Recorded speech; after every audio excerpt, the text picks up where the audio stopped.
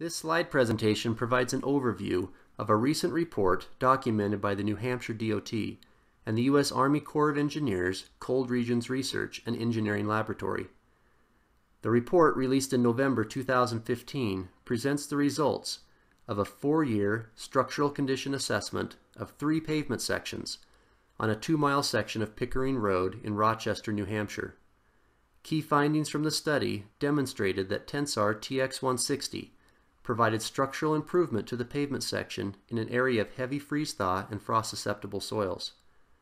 Findings show that 8 to 11 inches of base course stabilized with Tensar TX160 is equal to 18 to 19 inches of unstabilized base course. This is a 33 to 42% reduction in aggregate. This study is applicable to all pavement designers, but it has specific applicability to many agencies in northern states and territories that deal with heavy freeze-thaw cycles. This study demonstrates the effectiveness of a TX-stabilized section to improve pavement performance under these conditions. The following slides provide some additional insight into this testing. Rochester is located in southeast New Hampshire, as shown on the top right map. Pickering Road, situated just south of Rochester, was constructed in 3 phases. Phase 1 from England Road to Debetts Road, Phase 2 from Debetts Road to Quaker Lane, and Phase 3 involved reconstructing 1,000 feet of Pickering Road south of England Road. Vehicle traffic on this road was measured by New Hampshire DOT and varied from 2,800 to 6,500 AADT. This area of New Hampshire recorded 164 freezing days in the winter of 2013 to 2014 and 145 freezing days in the winter of 2014 to 2015. Annual precipitation in 2014 was 37 inches. There were 3 distinct pavement sections constructed.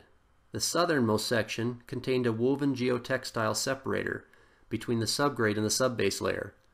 The intermediate section included both the TX160 geogrid in the base course and a woven geotextile separator between the subgrade and subbase layers. The northernmost section contained TX160 geogrid within the base course. Subgrade soils consisted of frost-susceptible silts.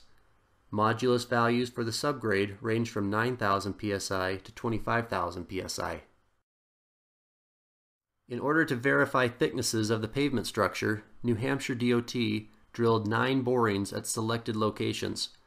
The test borings went to a depth of between 6 to 6.5 feet below the pavement surface. Asphalt, base, subbase, and subgrade materials were sampled at this time. New Hampshire DOT performed characterization of the materials. As shown on this slide, geogrid and fabric samples were also exhumed and the locations were verified. To evaluate frost penetration, New Hampshire DOT installed frost tubes. These tubes were used to indicate frozen layers within the pavement. Frost depths observed extended up to 45 inches below the pavement surface. Frost tubes were also used to help observe thawing conditions within the pavement layers during the spring. Additionally, moisture and temperature levels were measured and continuously logged. Climatic data was also monitored. As previously outlined in Slide 2, this area of New Hampshire experienced 164 freezing days during the winter of 2013 to 2014 and 145 freezing days during the winter of 2014 to 2015, the highest number of freezing days recorded in the last 15 years. Temperatures within the pavement sections were monitored as shown on the chart. This information was necessary to establish the appropriate time for FWD testing. Frozen soils can lead to inaccurate measurements if they're not accounted for. In order to monitor the pavement stiffness, surface deflection, recorded at 1/1000th of an inch, was performed using CRREL's Dynatest 8000 FWD, which is pictured at the bottom of this slide. This testing was performed in the wheel path and center lane for both north and south directions per AASHTO 93 procedures.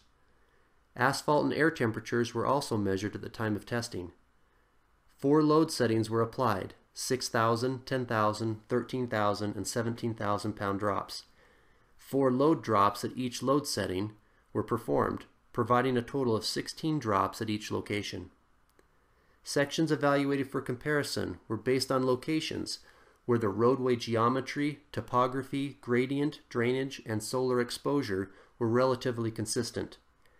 Testing was conducted during the spring, summer, and fall. Temperatures for the pavement surface, frost measurements, moisture conditions, and other pavement conditions are outlined in the full report. As can be seen, there was a lot of information gathered during the pavement evaluation. Interpreting all this data was an extensive process. It required a proper and thorough evaluation in order to develop appropriate seed data. 2 programs were used to analyze this information. The first is called PCASE.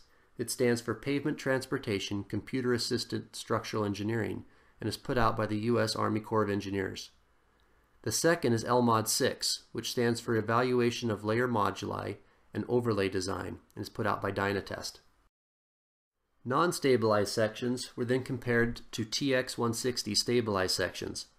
As outlined on this slide, results demonstrated that 8 to 11 inches of base course stabilized with Tensar TX160 is equal to 18 to 19 inches of unstabilized base course.